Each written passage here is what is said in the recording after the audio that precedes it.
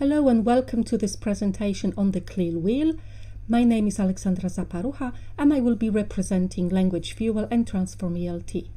This talk is part of the 39th Annual International TESOL France Colloquium. Let's start. I come from Poland, from the city called Toruń. I suppose you have never heard of this city, but you must have heard about this person. His name was Nicolaus Copernicus. He was an astronomer and he was born in Toruń, in my city. I like using him as an example of a multilingual person. We know for a fact that he spoke German. But Toruń at the time of Copernicus was a bilingual city, so we suppose he must have spoken Polish as well. He spent 10 years studying in Italy, so he must have learned some Italian. Last but not least, he spoke Latin. And Latin was the language of education and the language through which students learned content. So the notion that students can learn the content through the language that is not native to them is not new. Of course, we don't talk about CLIL in the Copernicus times, but the very idea is not a new idea. So in my talk, I would like you to be thinking of those three pictures. They represent three ideas, terms. The first one is about connections. So I would like you to think where you find connections between what I'm talking about and what you already know about CLIL or language education. I hope that at some point I'm going to extend your understanding of CLIL, add a little bit to what you already know. And last but not least, I hope to challenge some of your views through my talk. The outline of my presentation is as follows. CLIL as a method and types of CLIL. These two parts will be very brief because the main part of my talk is number 3, the CLIL Wheel. And at the end, I'm going to give a short summary. So CLIL as a method. How do I understand CLIL? To me, CLIL is a methodology that can be used as a support in any situation where content and language are integrated. There are various terms used throughout educational systems like EMI or English medium instruction, bilingual education, immersion, English across the curriculum. So the terminology may be different, but CLIL as such, as a methodology, and the description of how you should approach it can be used in any other situation when content and language are integrated. So let's look at the definition. This one comes from Ball, Clegg and Kelly and their book written in 2015. So CLIL as a method is to be used in any situation when non-linguistic content, that is school subjects like geography, physics or biology, is merged with a foreign language, very often English, but it can be any other language, Italian, Japanese, French, Russian, or a language of minority, for example Welsh, in or outside the classroom. One big thing in this definition and the definition proposed by those authors is that it is single-focused.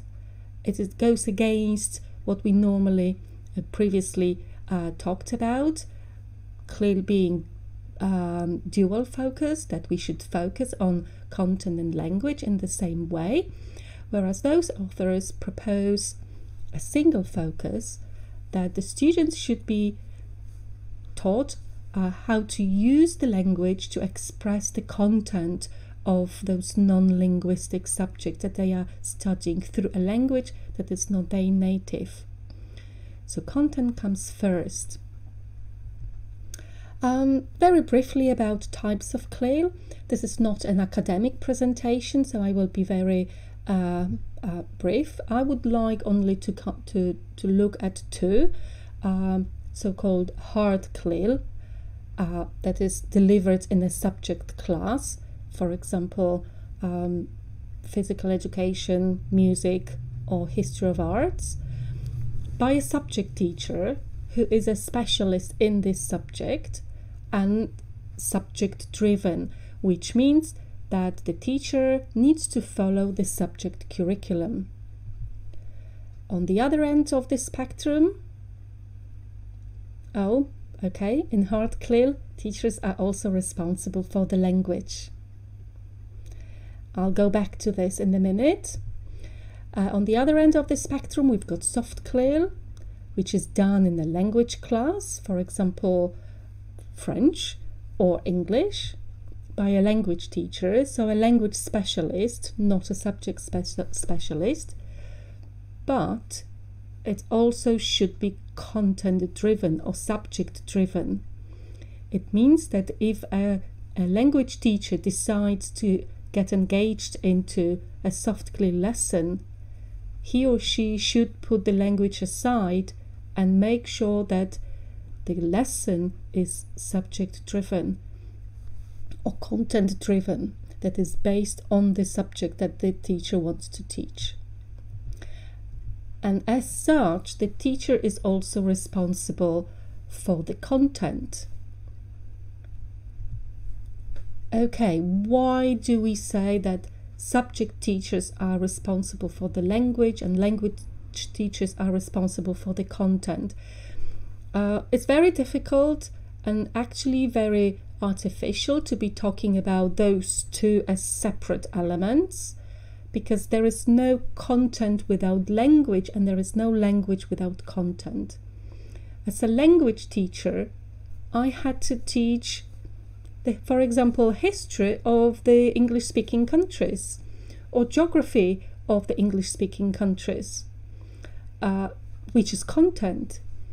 As a subject teacher, my first profession is geography, I had to teach the language of my subject. And for example, here, I'm quite sure, even if you are a language teacher, you can recognize subjects. This is because a subject teacher taught you the language of those subjects. We can find here history, mathematics, chemistry, biology, music, physics, geography, history of arts. So I would like you to be thinking about content and language as not two separate things, but two things that, or two elements of CLIL that are really tightly interconnected. Okay, and let's now move to the CLIL Wheel, what this is all about.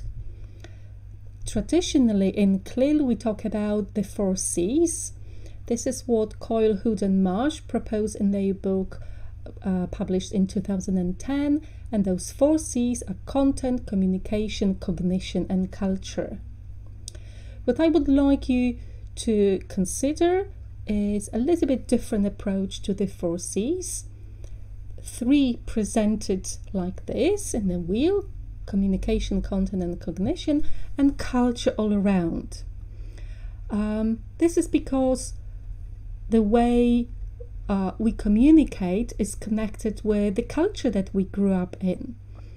The content that we teach is different in different countries. Just think about any course in history, but it's not only history. I'm a geography teacher by my first profession, and I remember being surprised how geography is treated differently in English-speaking countries, in the UK, for example, from what we do in Poland. You might think that these are two different subjects. And last but not least, cognition, that is thinking, is also connected with the culture that we grew up in. And those 4 C's presented in that way can be combined with the so-called 10 CLIL parameters proposed by Ball, Clegg and Kelly. Together, I propose this CLIL Wheel that is a graphic representation of the 4 C's and 10 CLIL parameters. Now I'm going to look at those 10 CLIL parameters and how they inform a CLIL teacher, be it soft CLIL or hard CLIL teacher. And this is the idea that we use in the teacher training in France with Transform ELT, and the idea that I used writing modules for Language Fuel. And as you see, this is also an icon that I used as a logo of my own company called CLIL Matters. So I'm now going to move to Language Fuel's library, which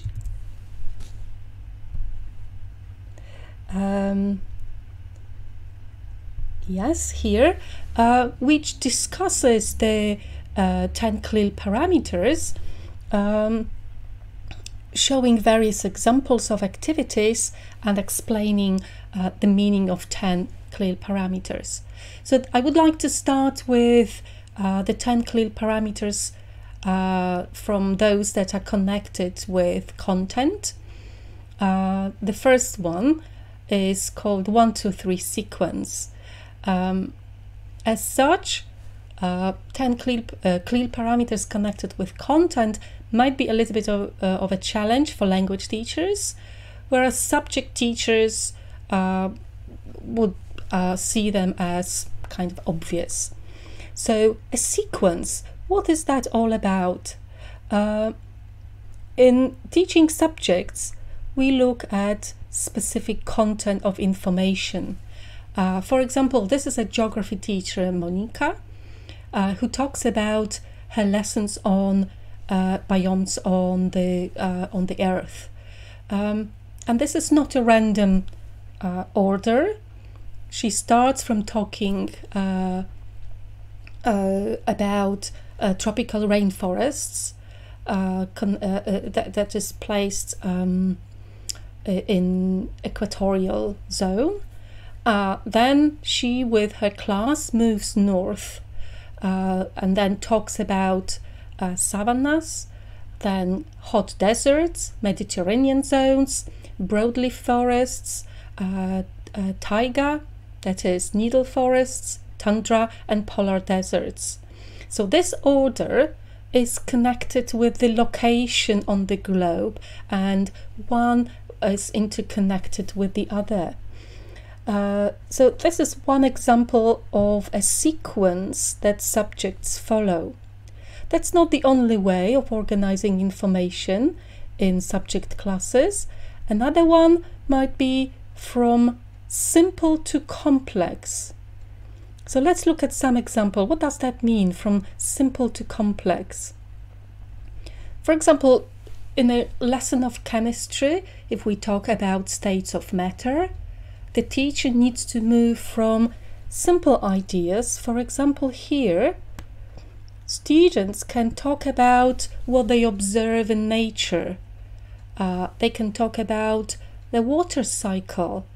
Even if they don't know terminology like condensation, evaporation or precipitation, they will be able to talk about what they observe. This is their prior knowledge. That's the simplest element, examples in nature. However, a little bit more challenging concept is going to be states of matter. Oh, there are 5 states of matter. Let's look at them, taking them one by one and looking about their characteristics. And the most complex here is going to be about connected with the states of matter changes.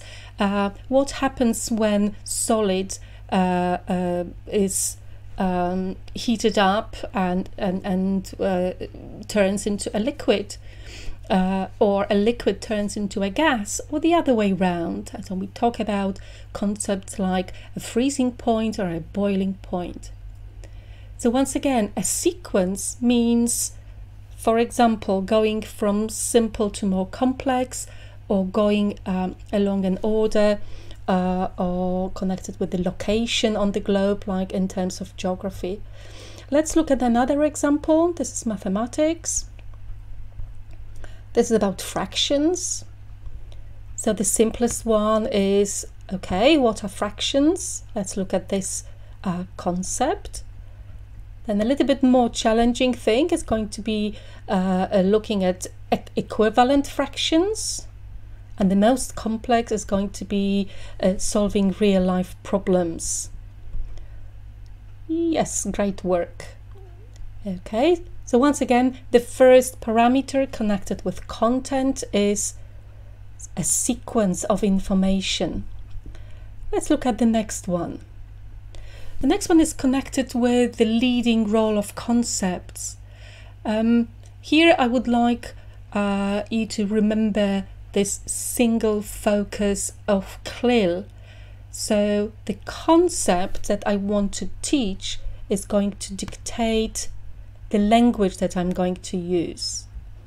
Here's an English teacher who cooperates with a teacher of history of art, and that's a very desirable thing, because a language teacher can support a subject teacher, providing the language, providing the practice, because very often in hard CLIL subject teachers do not have enough time.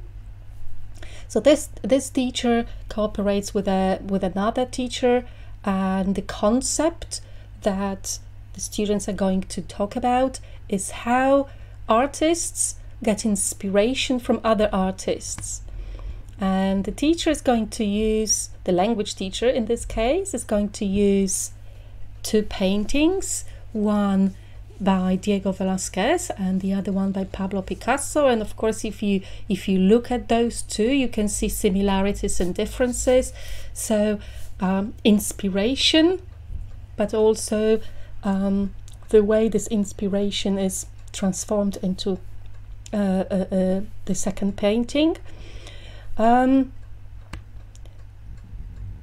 this is going to dictate the language. The students can be talking about the subject of the painting.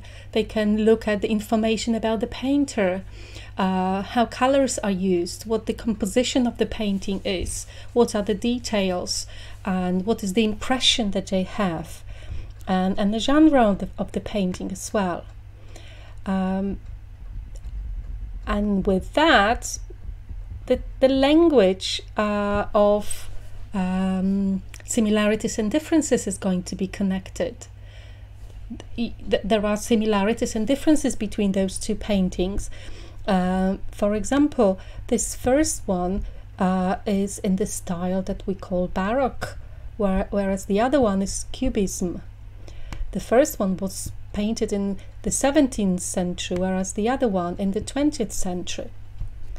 But both of them are oil paintings on canvas. So we go further and can have a look at the language of similarities and differences, and we can use the language like both, or in terms of differences, expressions, sentences with words like while. And of course, a language teacher can move on and offer other ways of talking about similarities and differences. In this example, I would like you to see how we go from the concept, inspiration, artist inspiration, and how we go down deeper into the specific language. So on a broader scale, the concept, the subject, the content dictates the language, but also on a smaller scale, on the scale of a single task, the single task dictates the language as well. So let's look here at an example of another teacher. This teacher, a biology teacher, talks about her using a similar concept as before, so similarities and differences between prokaryotic and eukaryotic cells, and so that's a similar example to what we had before. But let's look at other types of activities and concepts that the teacher might use. Okay, if I want to talk about life in the Roman Empire, I'm going to need simple past and past continuous to talk about past events.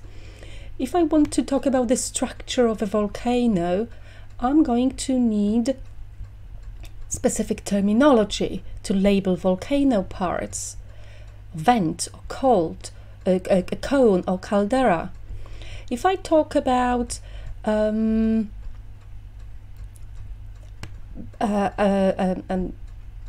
acid and bases experiment, I need the language of hypothesizing, and so on.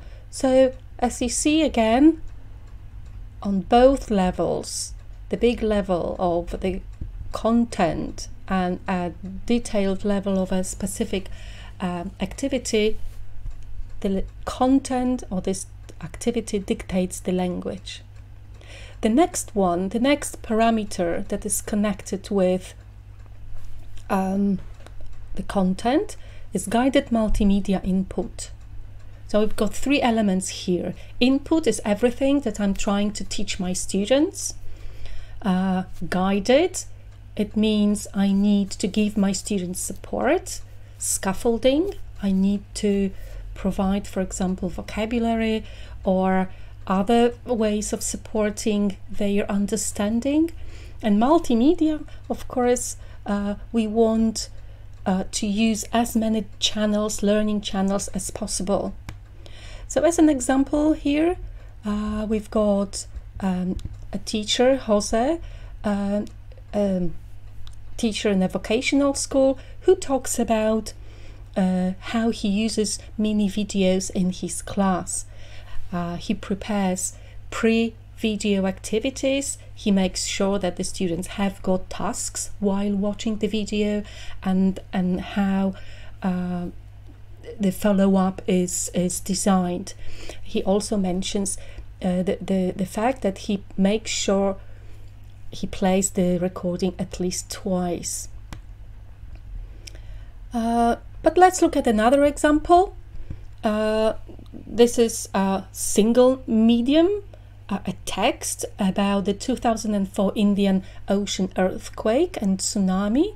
And of course we understand that some reading the text like this may not be enough. We want other channels to be used. We want, for example, visuals to go with a text. Visuals themselves are not also enough. They may not be easy to understand if we don't have a text.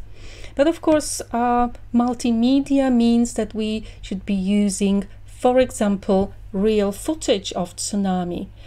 And we can find films like this on the internet. We can also find an audio where you can listen to somebody telling a story, how he survived the tsunami.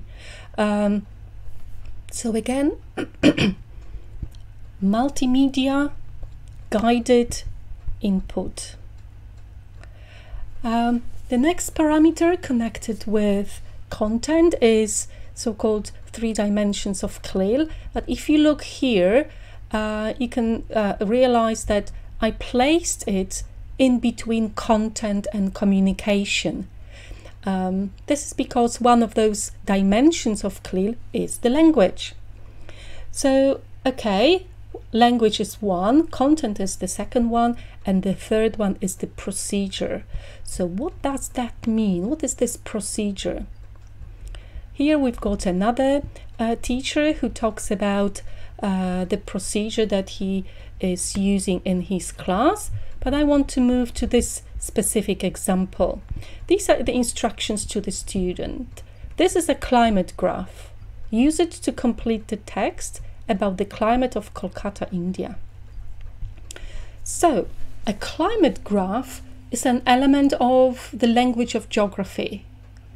This is a graphic representation of data on temperature and precipitation, and as such, it is an element of the language of the subject, a language of geography, and students need to learn this language. Now, use it to complete the text. Of course, the text is part of the language. It is the language. It's not visual. It is represented in writing. However, The fact that I'm asking my students to use the climate graph to complete the text is a procedure. Visual to text. This is a procedure to be performed. So when I prepare a lesson on climate graphs, I need to think which element of those is the most important. Is it the language, the text itself, the graphic representation of data? Is it the content? The climate of Kolkata is the content. This is something that I would like my students to learn. Or maybe the procedure.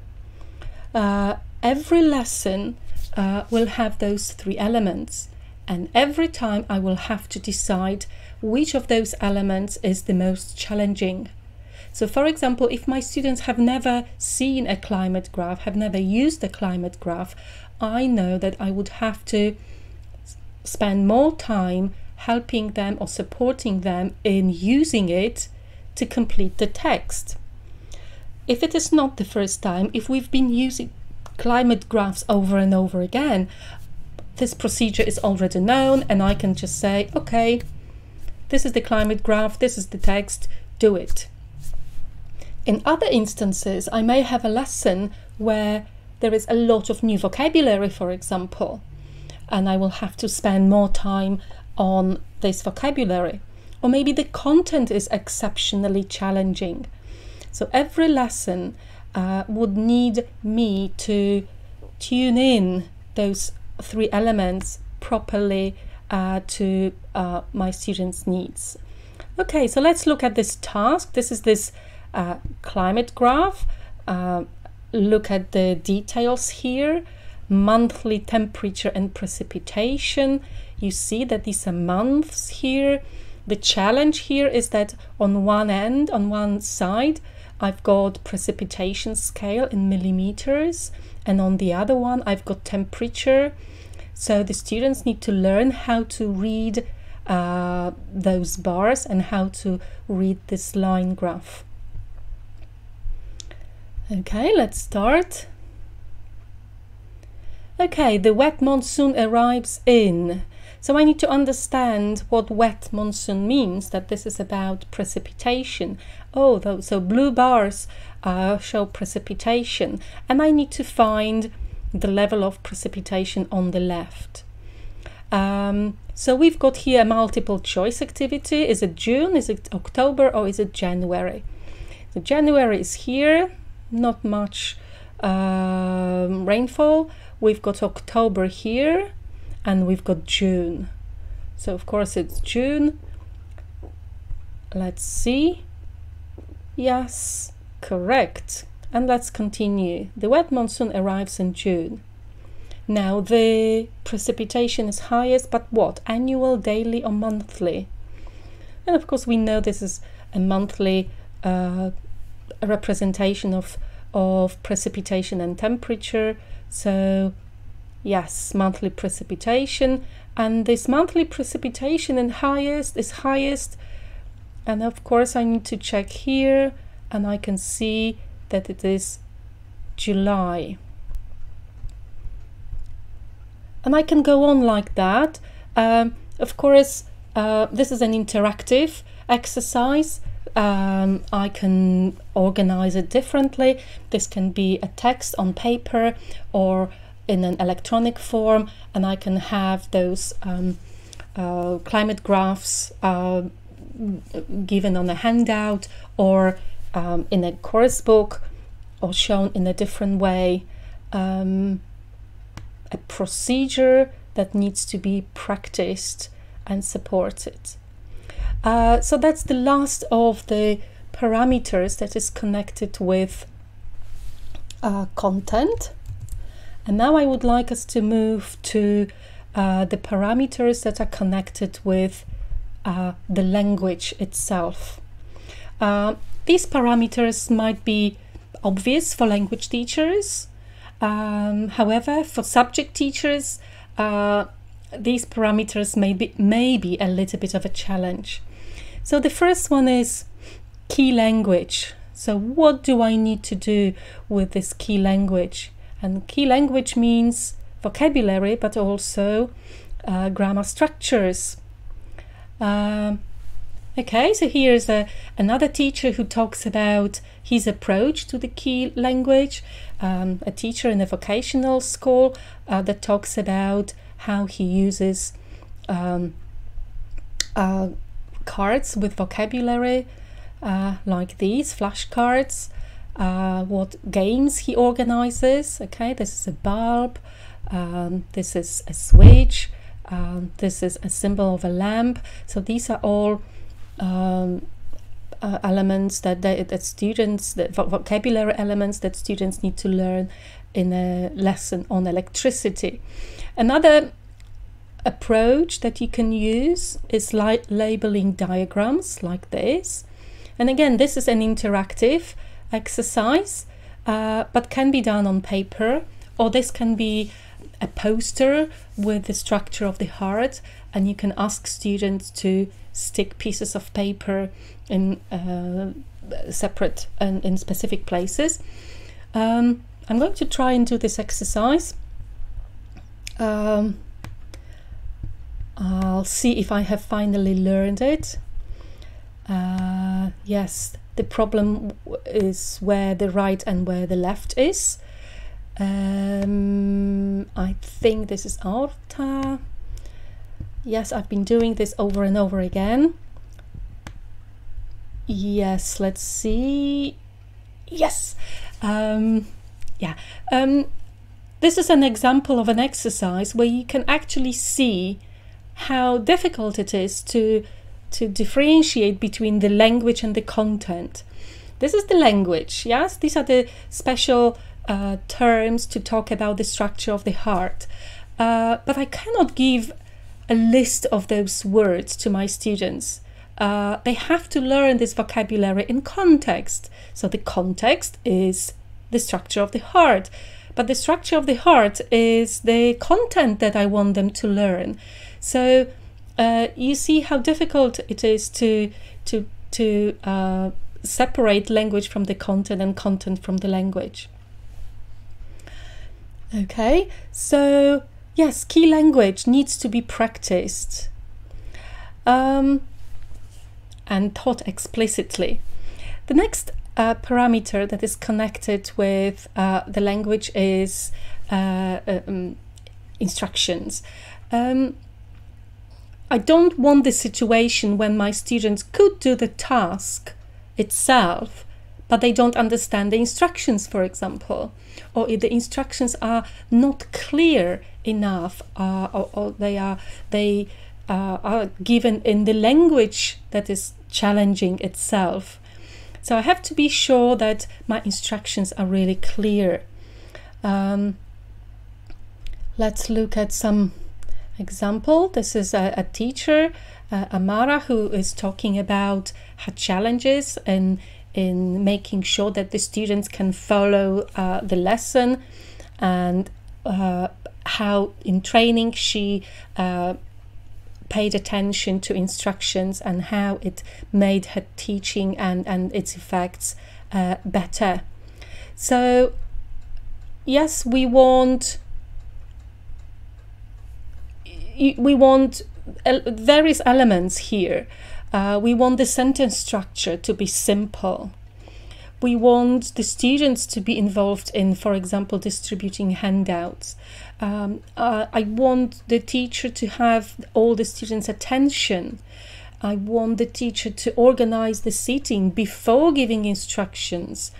I want the teacher to be very clear in terms of the timing, and also in terms of checking, understanding the instructions. So let's look at this exercise. It shows what the teacher says in those dark blue boxes and what the students do in those light blue boxes. So there is a specific order of the instructions. It's not the only one, but it is something to think about. So first the teacher says, "Attention please," and waits until everyone's eyes are on him or her. One of the big issues is that we sometimes start giving instructions even if not everyone is paying attention. This is your handout for today. So this is the moment when the teacher shows the handout. Yes, teacher shows the handout. And then now the teacher is going to explain what the task is. Do this task, and teacher shows the task on the handout. Now the teacher explains the task itself. There are 6 problems to solve and there is space for the answers. And the teacher shows part of the exercise. If you need support, look at the examples on page 35, and here students can open their books. Work individually, you have 5 minutes and the teacher shows the clock. So these are all the instructions, but I don't want to move on before I know that my students understand. And the easiest thing is to ask, do you understand? Is it clear? But more often than not, students won't tell you that they don't understand. So it's good not to ask, do you understand? But just ask them to repeat the instructions. What do you need to do? And students repeat instructions. And now I can ask some students to help me with the handouts. Take one and pass to the others, and students distribute the handouts. Of course, you can train your students that when they get a handout at the beginning of the instructions, they don't start writing anything and they don't start reading, they just listen to you. And I know this is possible, but this has to be trained. And after some time, after those 5 minutes, we can tell our students, okay, put your pens down, please. And then compare your answers with a partner, and students work in pairs. Yes, well done. Oops, we don't want to start it again. So this is one sequence of instructions to follow. The most important thing is that the instructions are short and they are as simple as possible. It's good to practice writing instructions at the beginning, and it's good to actually train students to to hear the language that is repeated in different in different parts of the instructions. Why are they broken into steps? Why are there gestures? These are all questions you can answer to yourself. What type of sentences are the instructions? These are orders, yes? Why does the teacher wait for the entire class to pay attention? Why does the teacher ask students to distribute materials? Okay. Why does the teacher ask the students to repeat instructions? Yeah, so there are various questions connected with the instructions and why it is so important that they are organized in a clear and logical way. Okay, the next parameter connected with the language is student-student interaction.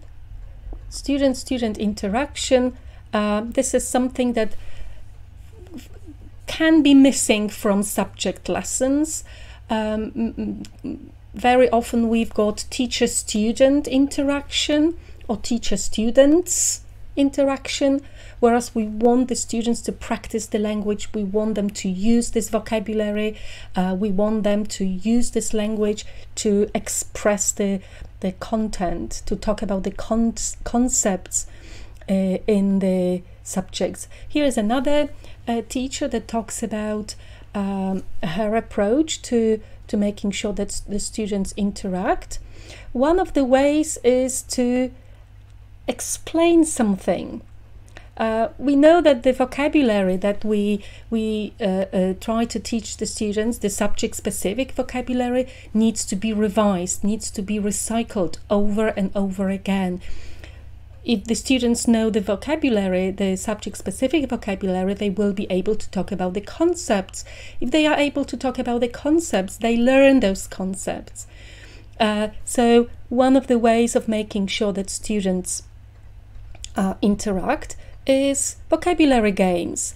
This is an example of vocabulary cards, and this kind of activity can be used in different ways. But one of the ways is to play a game. Like if you've got a pile of cards like these with your subject vocabulary, there is a picture, there is a term.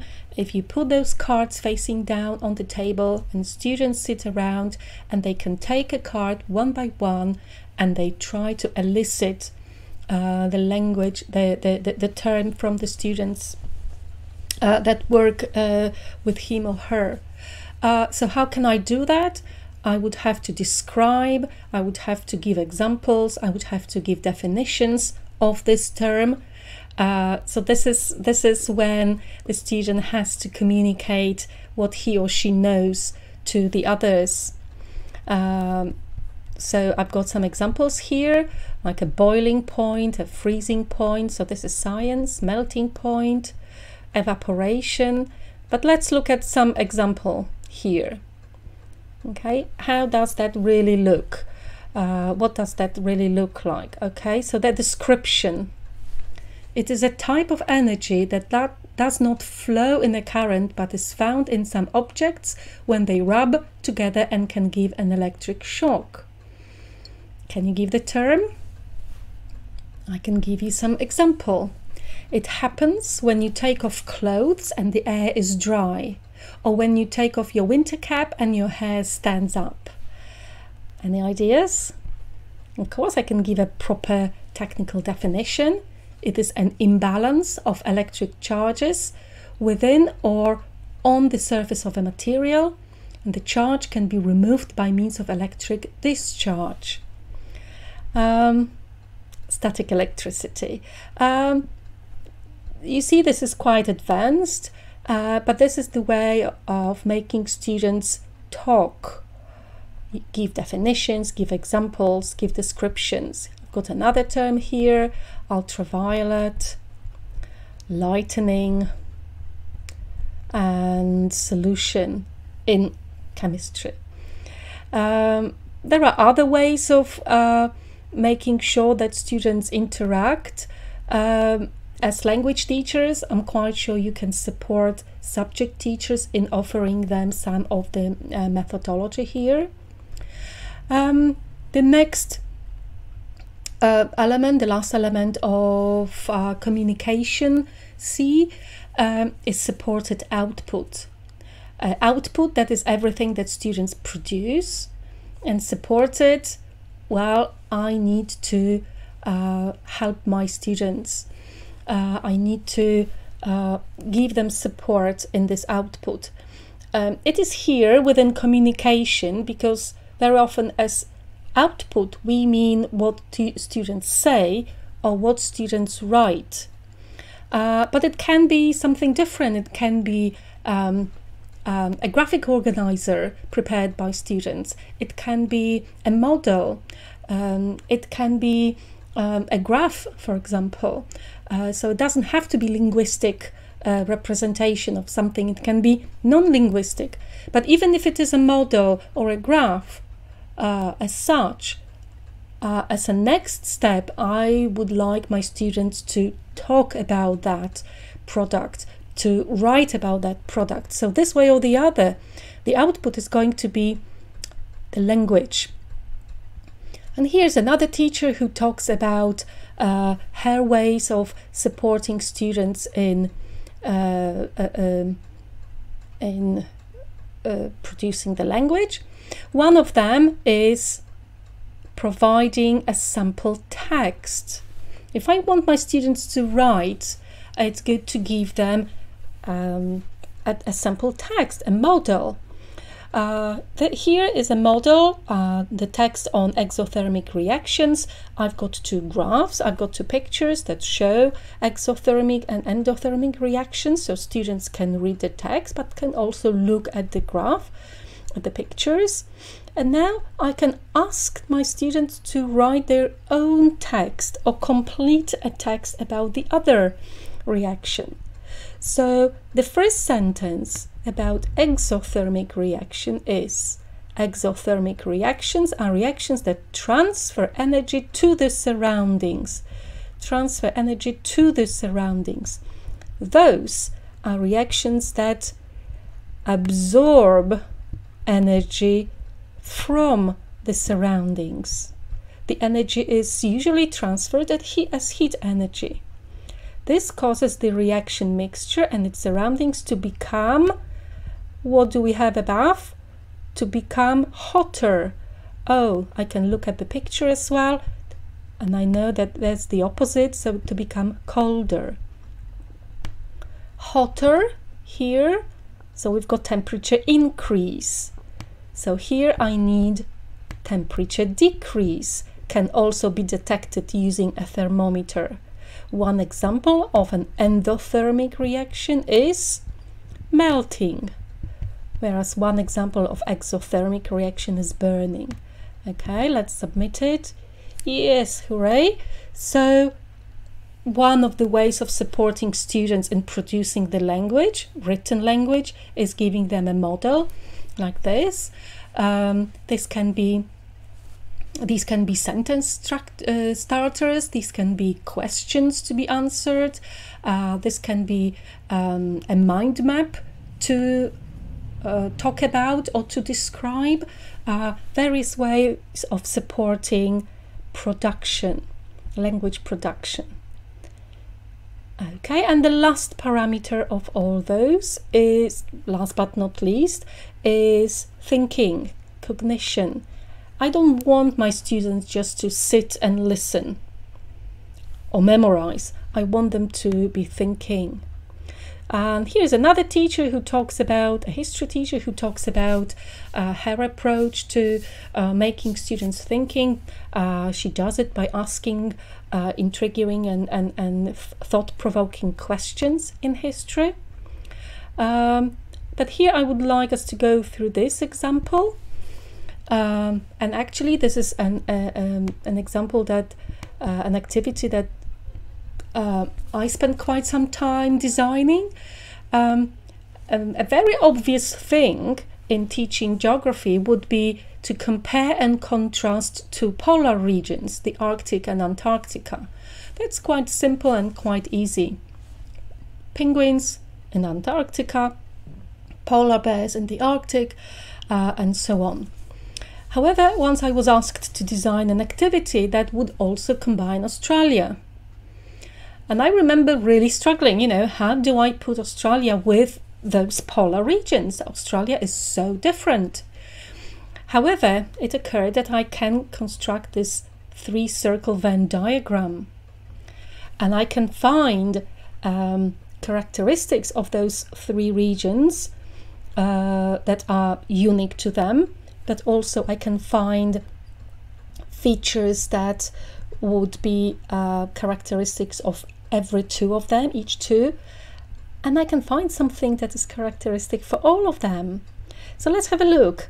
Ice cover, yes, it goes here, Arctic and Antarctica.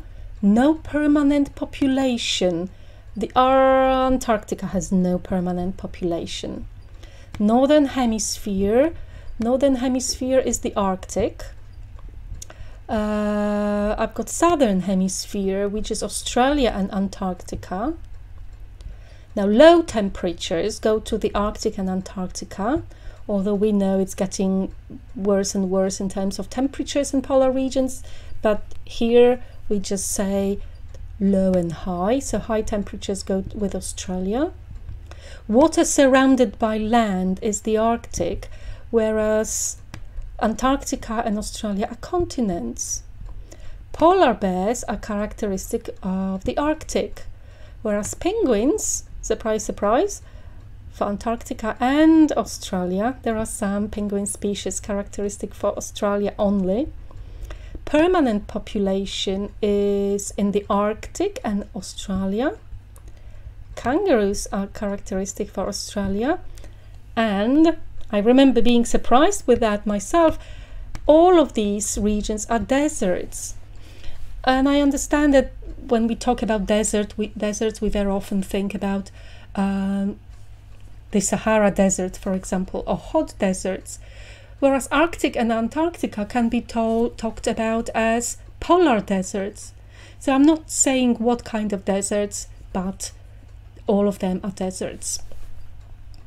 Okay, so this is an activity where there needs to be quite a lot of thinking involved. This is what I would like my students to be doing.